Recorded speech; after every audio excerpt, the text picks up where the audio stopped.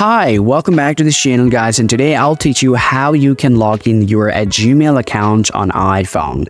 So if you really want to just sign in your Gmail account or iPhone, the first thing you have to do is just head over to settings on your iPhone. You want to scroll down at your mail app and you have to tap accounts. So once you come over here, you'll see this option called add account. So all I want you to do is just go ahead and just tap add account here and select Google.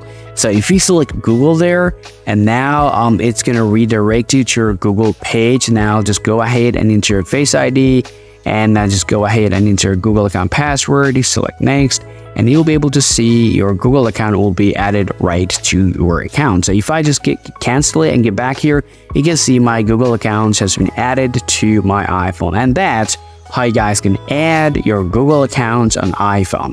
If you're not if you have any more questions about this topic, please guys, let me know in the comment section. See you all around.